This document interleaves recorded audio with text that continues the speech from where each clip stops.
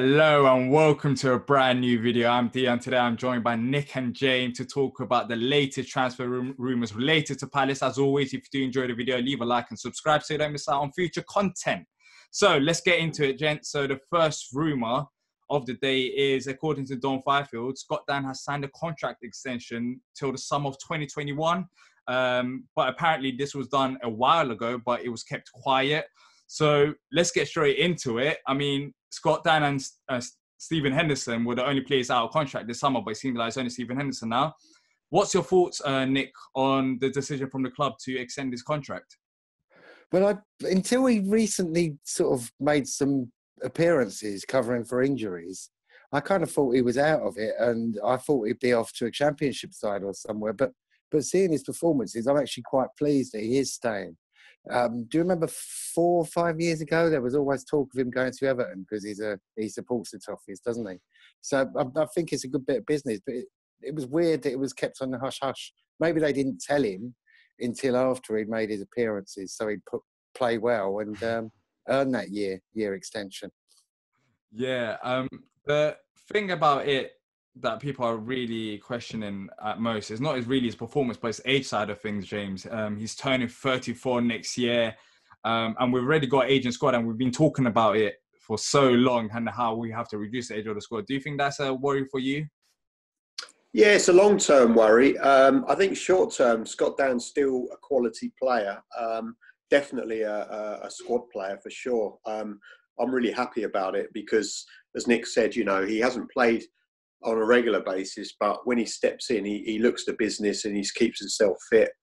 And, you know, again, I've said this before, the likes of Gary Cahill, you know, they're getting on 34, but as a defender, as a centre-back, you tend to get away with it with age. So you tend to, you know, stay a bit longer before you need to retire.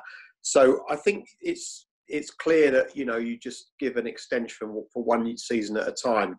But what it does, it just buys us a bit of time. But clearly, you know, as a club, we need to start looking at youth. And at the moment, it's impossible to do anything, unfortunately. But yeah, it retains a very, very good player. And overall, I'm very happy with it.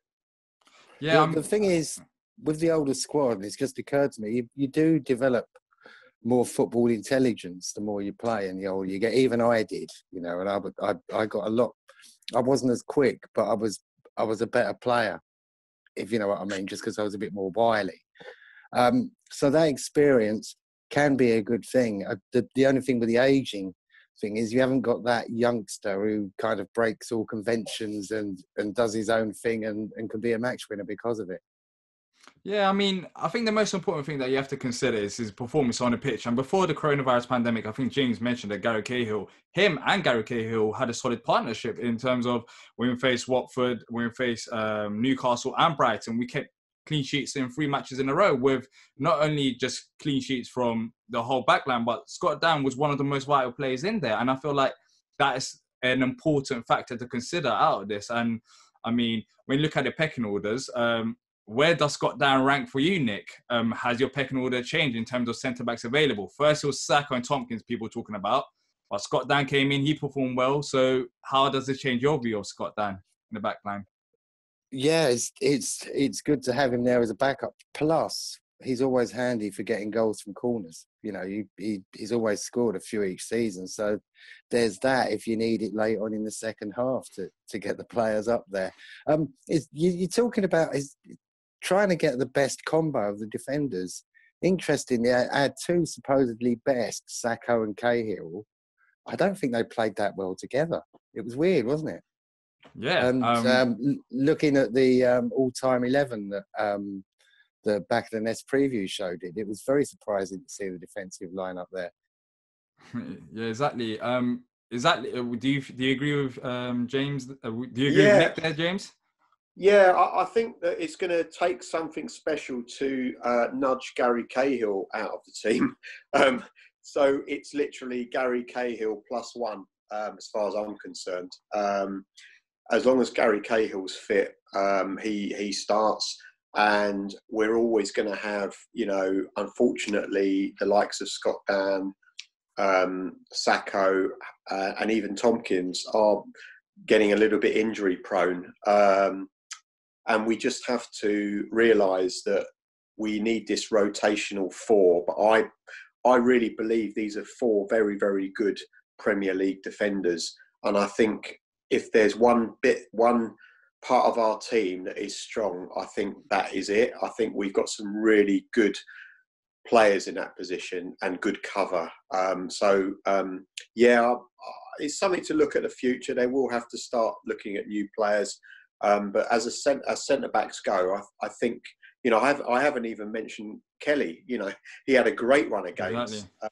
We haven't even mentioned Kelly. But to be honest with you, at the beginning of the season, everyone was raving about Kelly because he really was doing the business. And then unfortunately he got knocked. So, we've got some very, very good players at centre back. And we shouldn't be too worried about that going forwards. Apart from the age, do you think the competition for places is a real positive there? Because we haven't really got that as anywhere else on the pitch, because Roy's got his favourites anyway. It's look at Gyro, who could have easily been a part of the back four once he'd stepped in for PVA.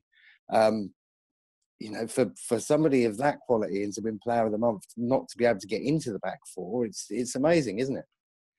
Yeah, I think we are sort of in abundance at centre back, but it's the full-back positions that we probably need to increase cover for. But yeah, centre back, we are blessed with a lot of players that can do a decent job. Yeah, and I think with the back line, it's a weird thing because normally on paper, you look at Gary Cahill and Sacco being the best defenders. Surely they should play. But oddly enough, I don't know about you guys, but Gary Cahill and Sacco, I saw them as the most vulnerable when they played together. And it seemed like Sacco works well with Tompkins, but they don't work well with Cahill. And Cahill works well with Scott Dann. So it's a bit of a weird one. It's not as simple as if you're centre-back, if you're the best centre-back, you should play together, because it hasn't worked in Palace's view of things when we have tried them. I mean, with Sacco, I know Sacco and Cahill, they haven't got the massive games together, but I remember Tottenham away, Sacco looked way off the pace, and it seemed like both alphas in Sacco and Cahill, they can't do it together on the pitch. Yeah, the only one that performs whoever he's playing with is Tompkins. He's the one that doesn't seem bothered, and to drop Tompkins seems unfair. But when you've got a player of the class of Sacco, who is head and shoulders above a lot of defenders in the Premier League and across Europe as well, with his skill, his vision, and his damn cheekiness and entertainment value, it's tough, isn't it? Yeah. And so let's, before we move on to the next player, let us know what you think. Are you happy with the decision of Scott Dann's contract getting extended? But yeah, leave a comment down below. And the next player that I want to talk about is Yannick Bolasie. Reports are suggesting that Everton are willing to sell Bolasie at a huge loss for a round fee of only £3 million. Since he's left Palace, he's only played 29 games for Everton, went out on loan to Villa, Anderlecht and Sporting Lisbon. So, Nick, I heard you say yay there. Would you be happy if we took back Bolasie for around £3 million fee? 3 million's chicken feed, isn't it, really, in today's money? Although with clubs struggling as they are, maybe we can get it down even further. Look, I'd love Bolasie to come back and be as good as he was, but after that injury, I don't think he was the same player. And actually, we mugged Everton off to get 35 mil for him.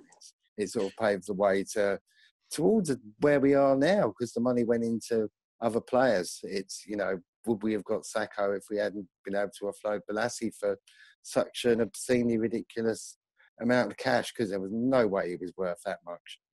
But yeah, I'd like to see him back just because I don't know, it's very difficult with players coming back. And the ones recently that did well with Derry, wasn't it? And trying to think of others. But Andy Johnson, he came back, and it almost killed what you liked about Andy Johnson, because you saw him at the end of his career and it just didn't seem the same, did it?